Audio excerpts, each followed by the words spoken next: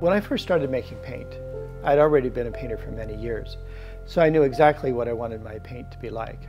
I wanted intense color and a luscious texture. Well, it's a texture that supports the work of painting, that's a color that's ready to work, that responds to the artist's intentions, with or without medium, and moves beautifully under the brush or knife. For Robert, there's no better place than being in the flow of a painting session. And what he loves doing, what he's dedicated his life to really, is helping artists find their own personal flow. I learned a lot about making paint just standing at the three-row mill, watching waves of color come at me all day long. There are a couple things that are really very important. I want to bring out the best in each pigment and stay true to the historic working properties of each color. Doing this means forging together pigment, oil, history, science, and even emotion.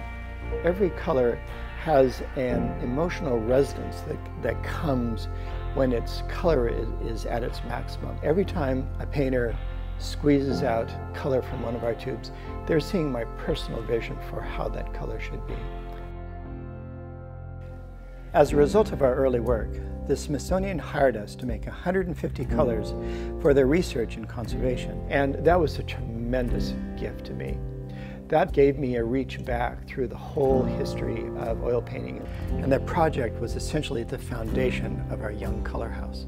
We feel that we are living in perhaps the best time to be an oil painter, and that our mission as a color house is to lead oil painting into the future. That means focusing not on how things were, but on how things ought to be, making materials that are true to historic working properties, yet safer and more permanent.